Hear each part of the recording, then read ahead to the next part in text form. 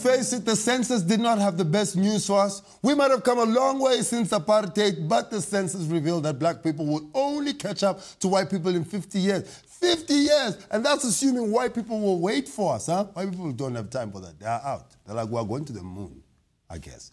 Using a time-traveling technique which is too complicated to explain to your little mind at home, South Africa, we have beamed to 2062, where we have a black person who's caught up to the white people. We've all caught up, apparently. We're joined now by Vuyo in the year 2062.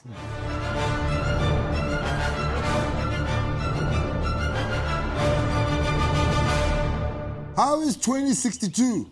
Dude, please, call me Vuvu. That Nguni way of talking died with Mandela, eh? But yeah, we've caught up, eh? We're here now, buddy. And we don't drive BMWs on residual anymore. We lease out Audis and Mercedes-Benzes, dude. And I'm a junior management at a private firm, not a government department. Like proper stuff, dude. Like officers and lifts and stuff and clients. All not right. tenders, clients, Lloyd, clients. Okay, how do we do it? Education, Loyiso. Edumacation, buddy. Once we find that Blaine's Monday, dude, the university started working, we went to class, got degrees, and we even got proper qualified black lecturers, dude. It was a beautiful thing. Black lecturers, black students, and there were textbooks, dude. Actual textbooks, buddy. Okay, so tell us, where are all the white people? Oh, just like it. All the white people don't go to school anymore, hey?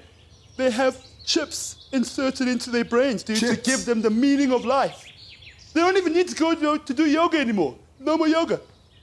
So are you taking your wife and kids to the moon as soon as you get your promotion? Oh, dude, this is like 2062.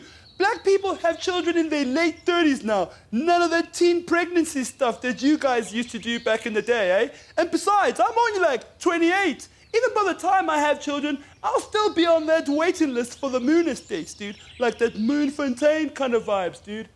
It's like trying to get into a club in Cape Town, dude. They look at you, and then suddenly it's like a private party, dude. And they even have like boom gates in the moon, dude. Like they got boom gates on the space stations. Boom gates? So are you telling me there is apartheid in the moon now? Dude, it's called lunar segregation. That's what we call it, eh? Look, they are like some doggos that made it to the moon, okay? But they're still paying off those chips, eh? Those Mandela and Sigwala kids all got chips. And I hear they're sweeping moon dust for the white-os up there. That's it. I hope I'm dead by 2062.